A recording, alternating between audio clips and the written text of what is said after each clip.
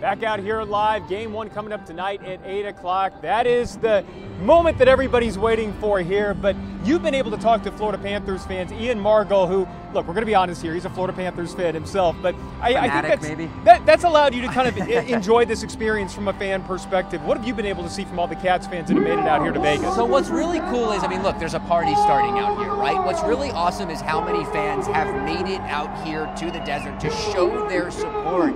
And I think South Florida fans get a lot of grief for being fair weather fans, but the fans that are come out here, they are hardcore, and they're here to watch the team go for a Stanley Cup.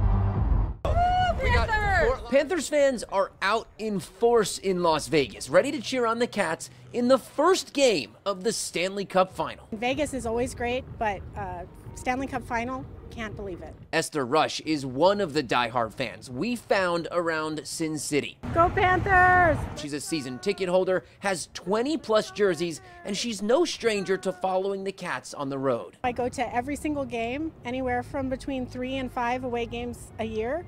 I've seen the Panthers play in 26 arenas, including Helsinki, Finland. A lot of talk's been made about us and our path. This is the first time since 1996 that the Panthers will have a chance to play for the Stanley Cup. Vegas, on the other hand, actually made it to the final during the 2017-2018 season, but regardless of who wins, NHL history is going to be made because neither team has ever won the Cup. And now Fort Lauderdale Mayor Dean Trantalis and Las Vegas Mayor Carolyn Goodman have a friendly bet going. The two exchanged tweets on Friday, agreeing that whoever's team loses will have to walk around the town wearing the winning team's jersey. And Mayor Trantalis, if you're watching, I did do my part just a few days ago when the Stanley Cup visited our Local 10 studios trying to convince Lord Stanley that South Florida is the place to be. Get used to the humidity because this is home now. This is it, at least for a year. But this is home now. I hope you're cozy. I hope this is air conditioned. Do you think it's hurricane proof? And now the Panthers did take care of the Carolina Hurricanes, but we're in hurricane season back at home.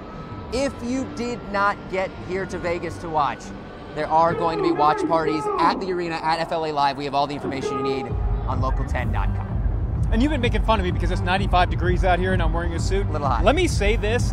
The heat out here hits a lot different than the heat in South Florida. I'm feeling fine right now. If I were wearing this at 85 degrees in South Florida, I would be absolutely drenched. Dripping wet.